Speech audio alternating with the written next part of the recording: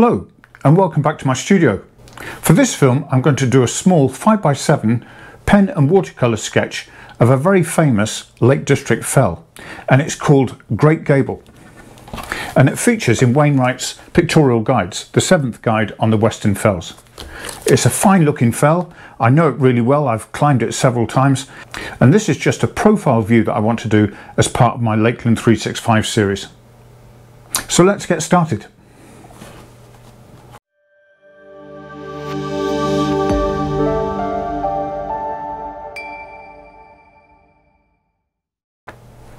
Now, in the pictorial guide, Wainwright dedicated 28 pages to Great Gable, and he did 21 illustrations for different aspects of the fell.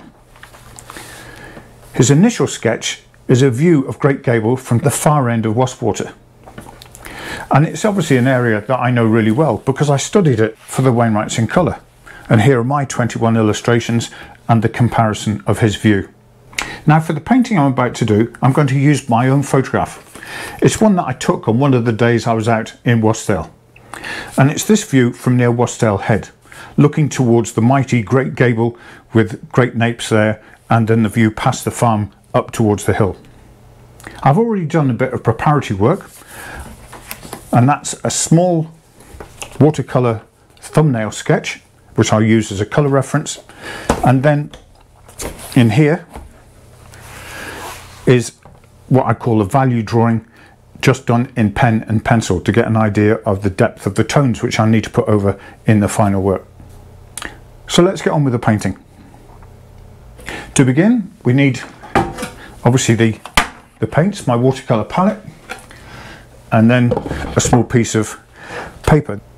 This is a piece of 90-gram Bockingford paper with a notched surface, and the paint and the pen should work really well on this surface.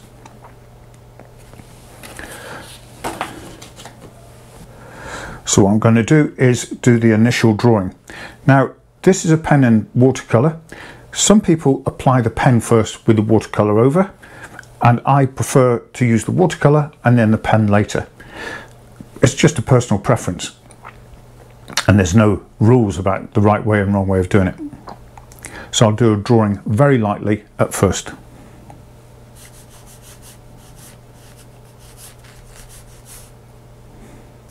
I'm looking just to very simply put the basic shape of the fell into the drawing first, just so I get an idea of the positioning of certain elements of the mountainside.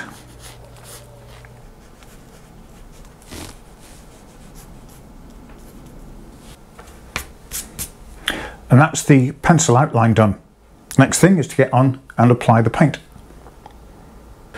I've got my paints, my water, a couple of tissues, the brushes, and then my references all to hand.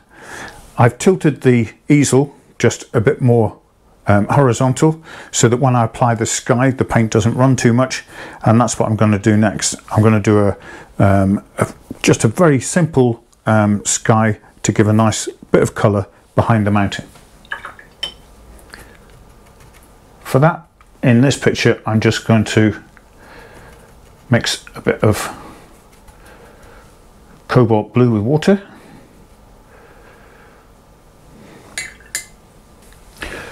and what I'm going to do is just put some clean water, not too much of it, but just a bit of clean water to dampen the sky area of the paper, and just dampen it so that the paint isn't applied just too dry. And then I'll drop some colour into that, and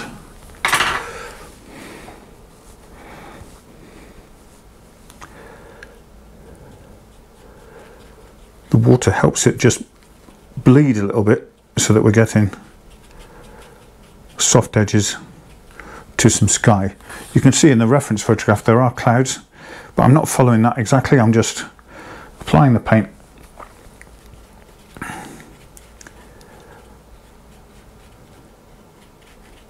and it's just giving a little bit of interest to the sky.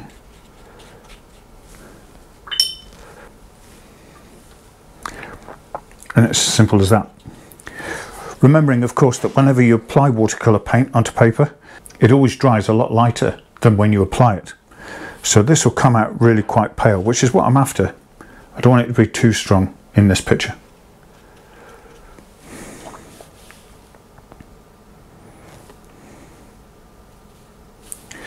Now the sky is always darker towards the top, pale towards the horizon. So I'm just going to add in a little bit more colour into the higher points of the sky, and they'll, because the paper's still wet, they'll just bleed in and disperse, giving a hint of an idea of the clouds. And don't fiddle.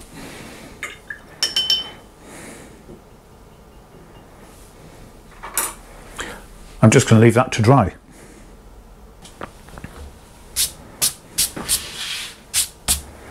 Now that the sky's dried, I'm going to tilt the easel back down a bit to give it more of a slope so I can look at it better, and then we'll go on to the mountain itself.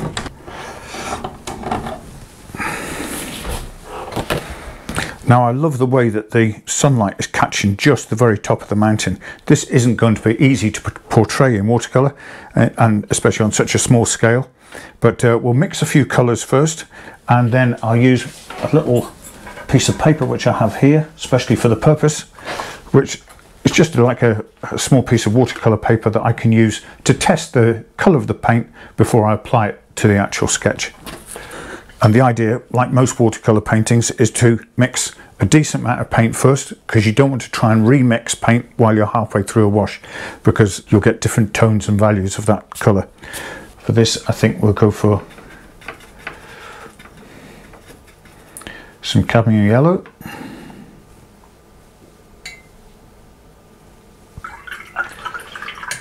and for a bit of warmth, some burnt sienna.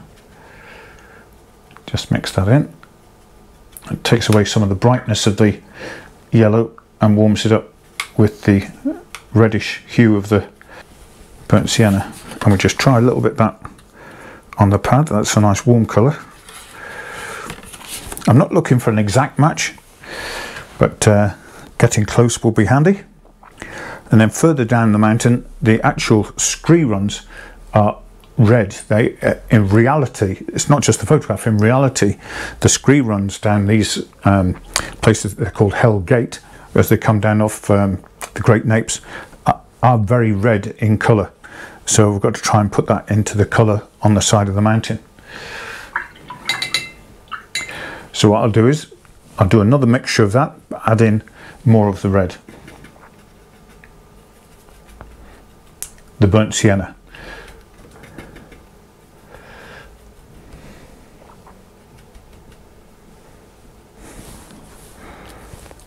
That needs to be a bit more to the red, so I'm going to try a bit of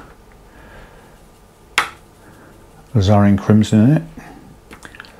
Just a little bit to start with and see how that looks. It's definitely looking better.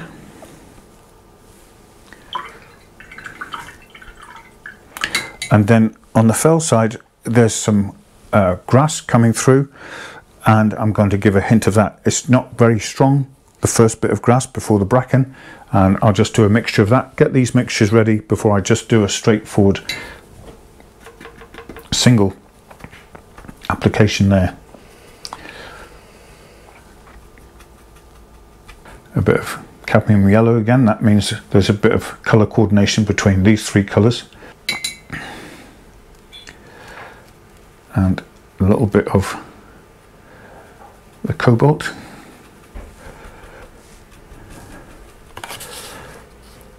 And that's a lovely soft green. And I think we're about ready to go. So the light yellow at the top, coming down to the darker shaded colours of the mountainside, and then little patches of the green on the fell side.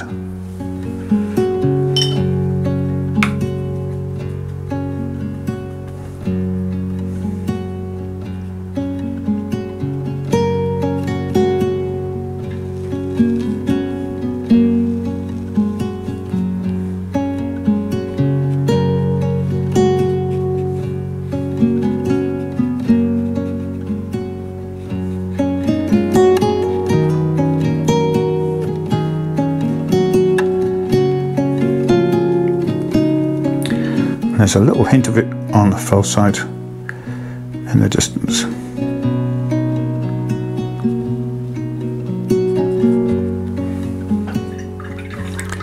Now bring in some of that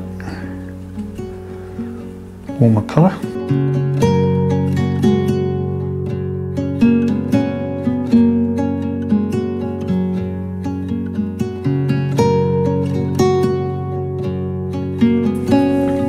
And then just bring in another slightly bigger brush.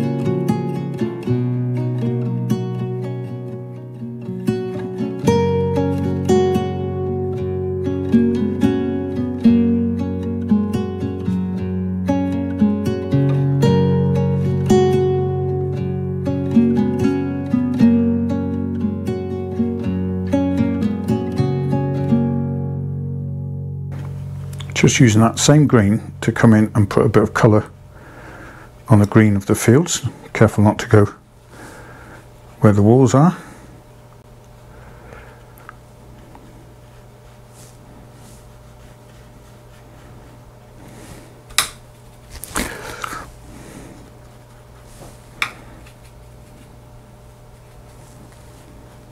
And then just on the edge of the lane, just a little hint of that colour in there.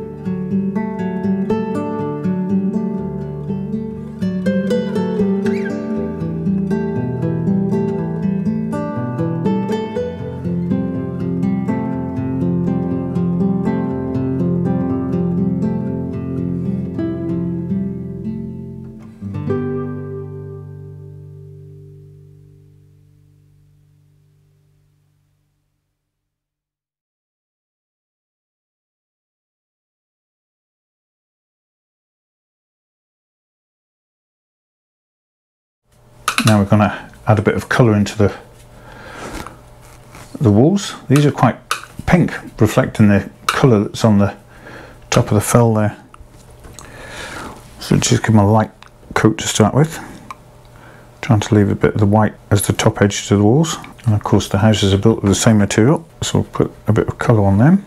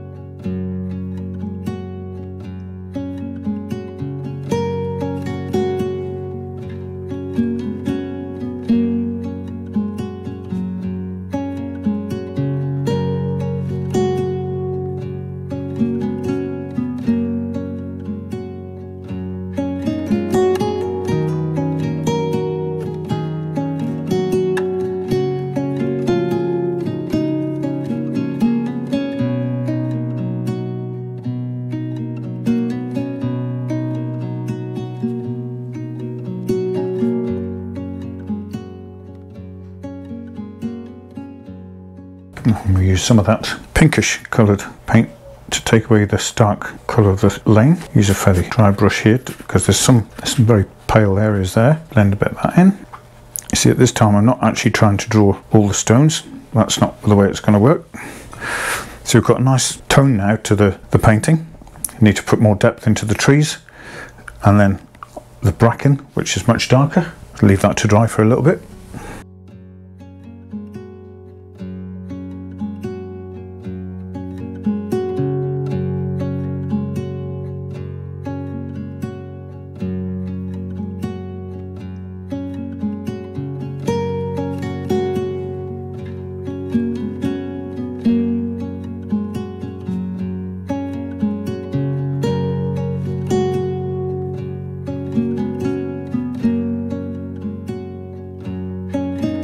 Keeping it really quite subtle on the lighter side of the mountain.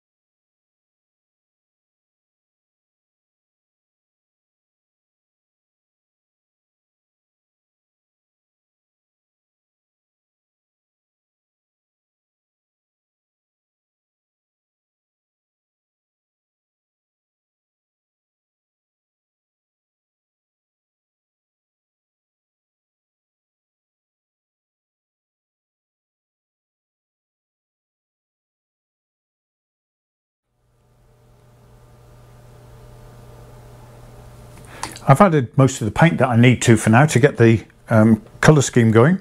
So the next job I'm going to do is work with the pen. And for this I'm going to use one of these. It's a very thin pen. It's a 0.1 uni pen, fine line, which is a waterproof ink. And I'm going to use that very thin for the mountain because it's in the distance. I don't want it to be too outlined with a thicker pen. So I'm going to use that first. I'll move the paints out of the way and we'll get on and do that.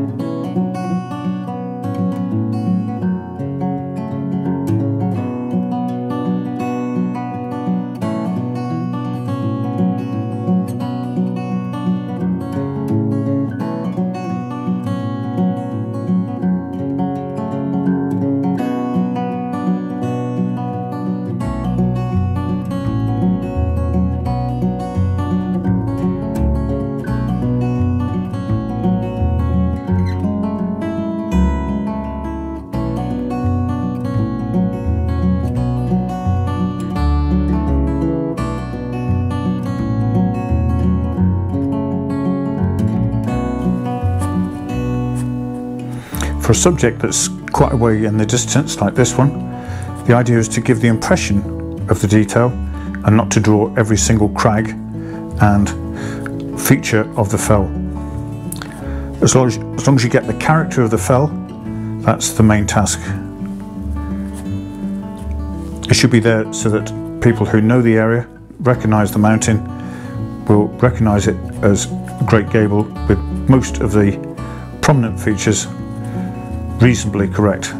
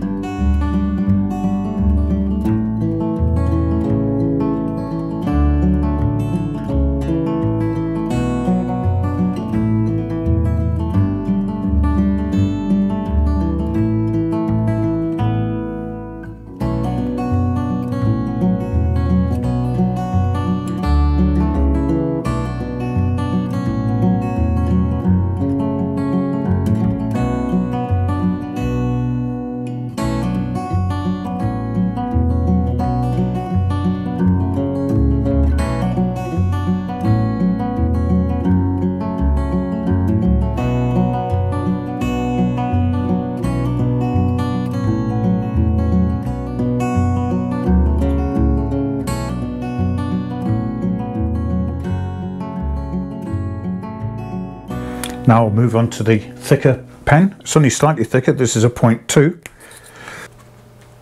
And here I'm going around the areas where the paint has a bit of a definite edge, and that's why I like to put the colour on first and then do the pen, or some of the pen, almost as an addition. There's no hard and fast rule. There's plenty of people with the different styles of doing it. And do it because you enjoy it, and if people like what you do, all the better.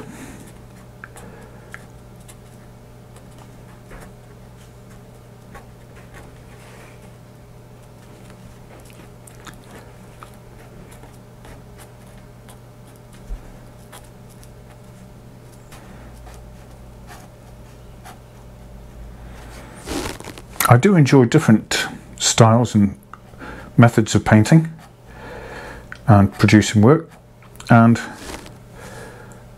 the pen and wash is a little bit different for me. I'm not saying I'm an expert at it. I enjoy doing it. I think it comes out with a lovely style. It's not to everyone's taste, of course, but I just like challenging myself every now and then, and pen and wash is something that I've enjoyed doing over the last year or so, really. There's something quite graphic in the design of it and the way it comes together. You'll certainly see on YouTube plenty of people who do pen and wash, and certainly in different style, and a lot of them much better than me. I thought I'd just put this film together to show you the way I do it. But if you like what I do and you'd like to see more of these, then now's a good time to just click that like button, and if you haven't done so already, then subscribe, and maybe I'll do some more of these in the near future. And why not give it a go yourself? I was going to say it's not difficult, it's easy if you've had a bit of experience doing it, but it's a little bit of a challenge, and everyone can pick up a pen, so give it a go.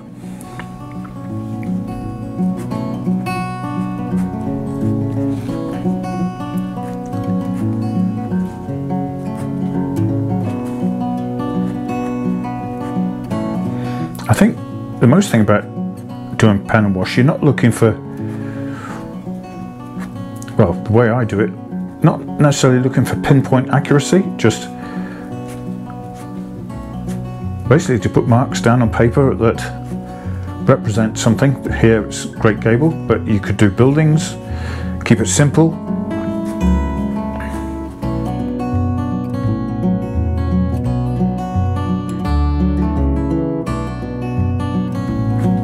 And I actually think sometimes the simpler the scene, the more effective it is. But as I say, I'm just experimenting really with pen and wash myself. I'm no real expert, but like most things in life, the more you do it, hopefully the better you get.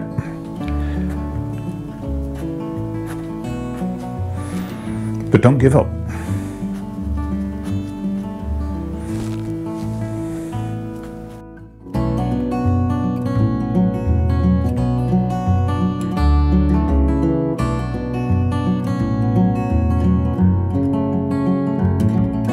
When it comes to things like these dry stone walls, you'd be ruining the effect if you tried to draw every stone. You're trying to give the impression of a dry stone wall with these big round boulders.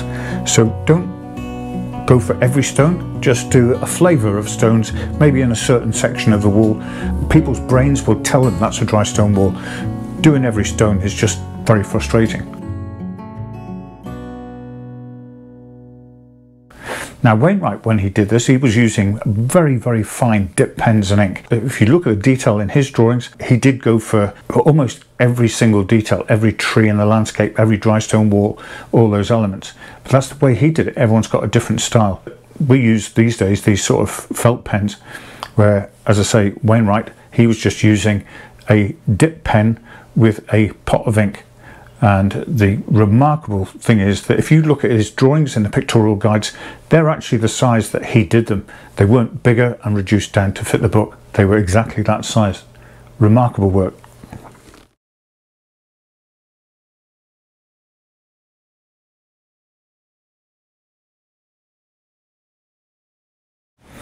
One thing about doing this, I don't think you'll be able to pick it up on this film, but by applying the paint first and then bringing out the pen, I can see where I've put the paint and it's dried and it's almost formed those shapes of the stones, so that I can go around that now with the pen, because there's almost a shadow there and a dimension to those stones in the paint. If I did the pen first, I'd have to make those shadows fit the drawing of the pen. I prefer this way, but each to their own, and others will come up as to why you should do it with doing the pen first and then the paint. But this is the way I like to do it.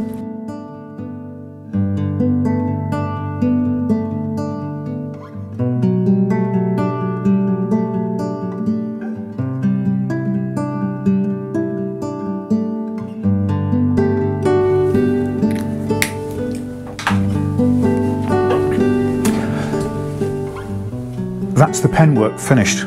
Well, for now, it's the pen work finished. And what I'm going to do, because I've now defined the shapes a bit better, I'm going to add in some of the shadows that you can see here in the top. I don't draw the shadows in with a pen because they're not a fixed thing, whereas the crags are, and I think it looks better. Me personally, that if you paint the shadows in, it looks more realistic and gives a better depth.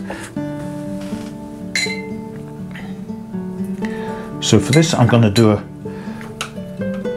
a mixture, not too strong, but a mixture of ultramarine blue with some alizarin crimson.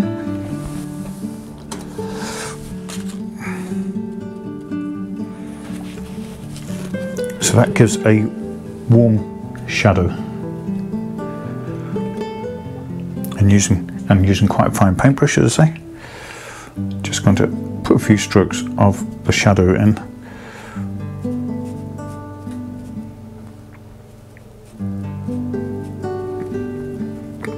Almost like a glaze. And just that little hint of colour, that shadow should give a more of a three-dimensional look to the fell.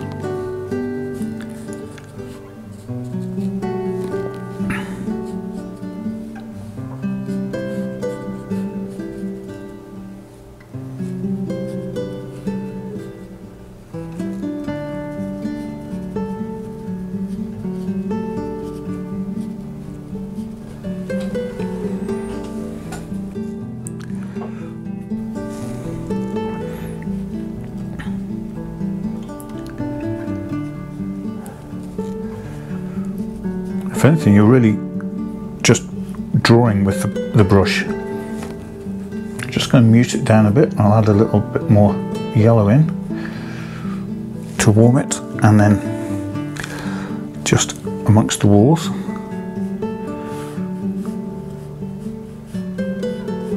Just try and give a little bit more depth to some of the walls. I'm not painting the stones here, I'm just adding in a shadow onto it, onto the walls, onto the barns at the back. That just settles them down a bit. Just a few dashes here to give more shadow, because now that I've added the shape to the stones in, I know where to apply the paint to give the stones more of a three-dimensional look with shadows, and a bit into the vegetation to give it a bit more shape.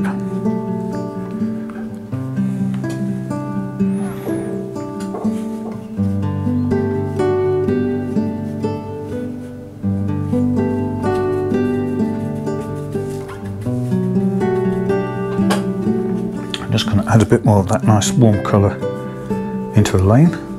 Just one or two shadows need bringing out there, because this is a place called Great Napes, Great Climbers Playground, and that has a real set of crags on it. Very famous climbing ground. One thing I have noticed, I had not put the tree shape in here that I wanted into the trees. I'm going to put some really nice rich dark greens in there, just to give those just that extra dimension and give it the value, because they're nearer. The shadow colours will be stronger than any shadows on the fell, and this will hopefully give it a bit more of a three-dimensional look all round.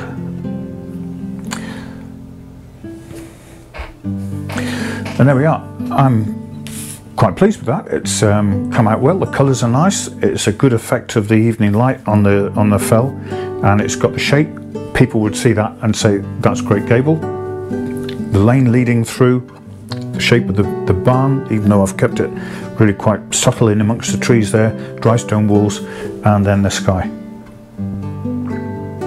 So what I'm going to do is I'll let this dry, I'll take it up to the workshop, I'll make a frame for it, and I'll show it to you in a minute.